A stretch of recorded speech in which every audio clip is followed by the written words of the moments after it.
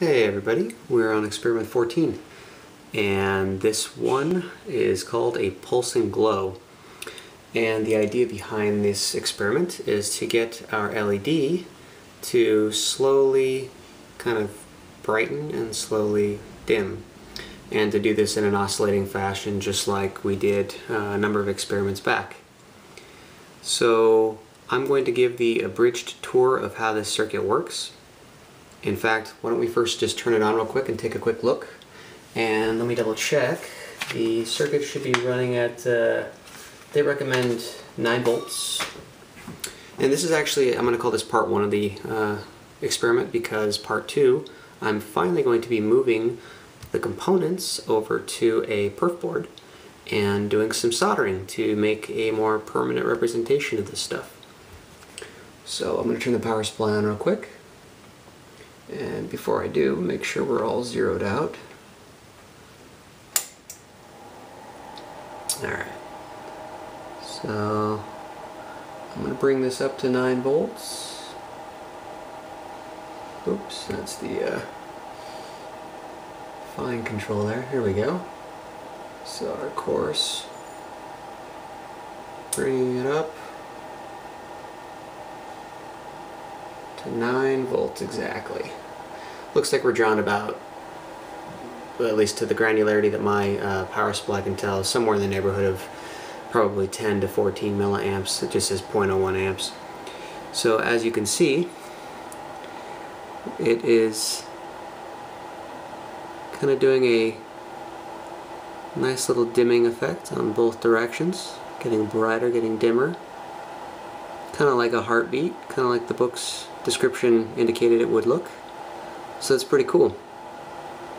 A little bit more interesting than a LED that just turns on and turns off. So, turn this back off for a sec here.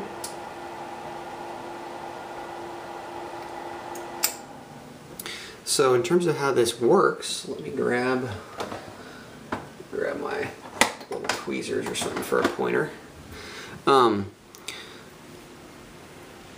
If we were to just look at the main components involved in this, let's just ignore resistors for a moment. And if we were to look at the fact that we have a put right here, and we've got a couple capacitors, and we've got an LED in play. Actually, you know what? The tweezers aren't the best pointing device. I'm going to grab a pencil. Let's try that out instead. Okay, so over here from this angle it might be a little tough to see. I brought the camera closer to try this out this time. We're coming from positive, so really what we have is positive current running to the anode of our put transistor, and we've got a connection to the gate setting the voltage threshold for this put. As we discussed in earlier experiments, this just sets the threshold at which point the channel between the anode and the cathode opens so the current can flow out the output pin.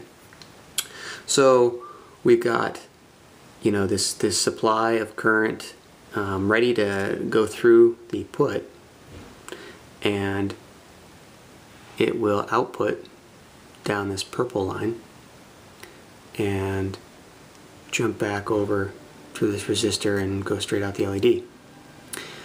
So the reason we have the capacitors at play is to help with our dimming effects, and of course to help us out with breaking through the threshold set by the gate pin on this put. So like initially the amount of voltage hitting the anode of the put is not high enough to cause the put to open. So in the meantime what happens is the circuit from here through the capacitor is charging the capacitor, which is increasing the voltage pressure against the anode pin of our put. And once it passes the threshold, it then opens up, allows the current to flow, and that starts to light up the LED. And when that happens, this capacitor quickly charges, right? Because it's charging this in parallel with it when it lights up the LED. And then once the capacitor over here is discharged enough and we are no longer exceeding the threshold on the gate pin of our put, then there's no more power flowing out the out pin of this or the cathode of this put. So this capacitor, which was quickly charged when the LED was lit up, now starts discharging to provide the power supply. And what happens is the LED goes from its fully lit self and it gradually dims. And then of course these various values of resistors are here just to ensure that our capacitors are charging and discharging at appropriate speeds so that we get the effect that we desire. And that's pretty much all there is to this experiment, at least the first part. And as you can kind of tell, the layout of this did not turn out as organized as I would have liked.